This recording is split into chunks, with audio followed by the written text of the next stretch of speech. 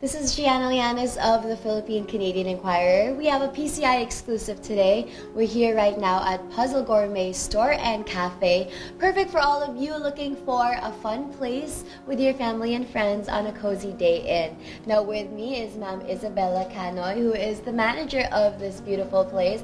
Like I told you, around 4 years ago when you opened, I saw this all over my newsfeed on Facebook, and I told myself I have to go, not just because it was such a fun place, but also because you have a beautiful message. So, but Ma'am Isabella, why don't you tell us first how this place started and how you conceptualized Puzzle Gourmet Store and Cafe? Puzzle basically started because of my brother, Jose. He's now 24 years old, and he was diagnosed with autism spectrum disorder when he was 4 years old. And it was important for us to find an outlet for all of those skills that he worked so hard in learning.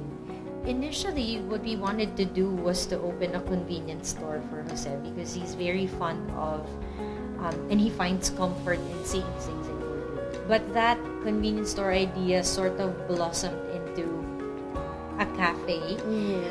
Number one, because we wanted to do this as a family, and we thought that a convenience store was, it's very easy in a sense that there's not much that you'd have to do. It kind of runs by itself. Because initially, in our minds, we just wanted this space to be for Jose. But today, we have 18 adults with special needs working with us here. More than our food, more than whatever product we can offer. I think the more important thing here is we are able to spread that message of awareness and acceptance for those with special needs. We're very grateful that everyone has been so warm about it. Everyone has been so accepting of it. Again, even those who have no idea what's going on, they just let it happen. Okay, and now what kind of different food and drinks do you offer?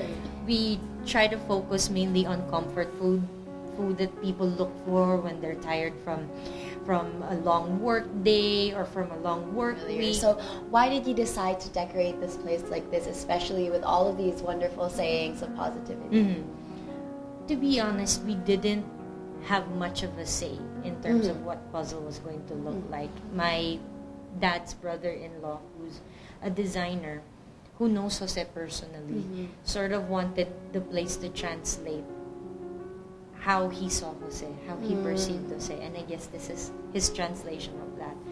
Now, one of my last questions. This probably has to be one of my favorite sayings out of all of the ones you have around. Different is beautiful.